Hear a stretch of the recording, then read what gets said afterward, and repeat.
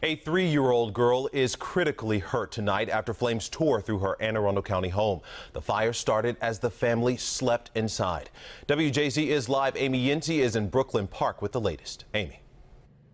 And Marcus, that 3-year-old girl suffered the most serious injuries of everyone inside that home when the fire broke out. Officials say if it were not for those smoke detectors working at the time, things could have turned out much worse.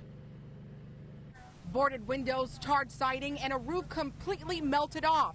It's the aftermath of a fast-moving fire that ripped through this Brooklyn Park home early this morning. Oh, it's such a tragic way to start Father's Day. It's very, very sad. Fire officials say a 3-year-old girl had to be rushed to Johns Hopkins Trauma Center with serious, possibly life-threatening injuries. This after flames broke out just after 4 a.m. 2 adults in their 20s and 2 other girls, a 2-year-old and a 7-month-old baby, were treated for smoke inhalation. Upon arrival, we found 8 residents who had evacuated due to working smoke detectors. Fire was found in the rear as well as the roof of the house. It took approximately 50 minutes and 50 firefighters. Neighbors on Ballpark Drive were rattled from their sleep by the sound of sirens and the smell of smoke.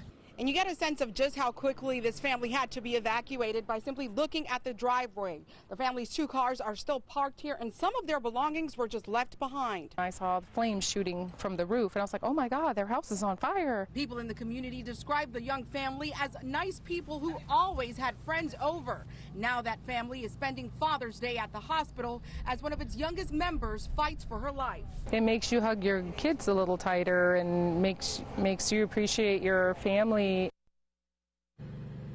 And Marcus, the home's property damage is estimated at $300,000. One firefighter sustained minor injuries, but he will be okay.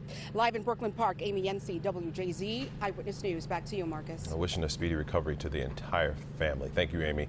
And the cause of that fire is under investigation. Our friends have set up a GoFundMe page to help the family. Find the link on our website, cbsbaltimore.com.